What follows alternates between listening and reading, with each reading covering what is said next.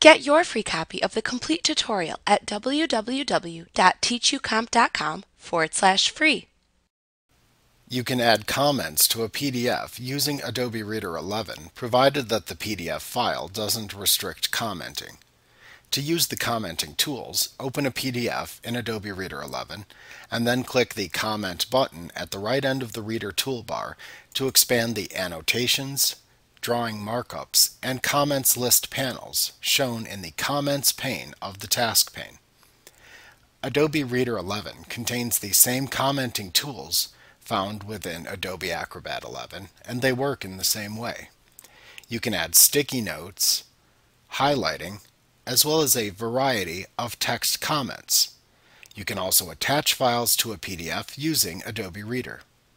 You can review the chapter titled Collaborating within this manual to view lessons on using the tools shown within the Annotations, Drawing Markups, and Comments List panels within both applications.